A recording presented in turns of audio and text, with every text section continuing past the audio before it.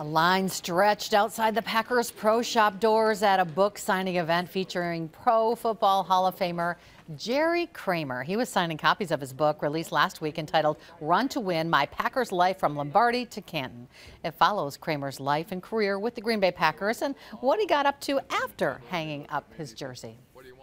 Played some golf with Dean Martin for 3 days and knew Sinatra and gave him a little tip that we'll talk about later about singing the song, and just had a wonderful acceptance got to play Augusta, and you know, he felt like something really special. Kramer took part in Alumni Weekend at Sunday's home opener and joined dozens of other former Packers players as the team recognized them at halftime.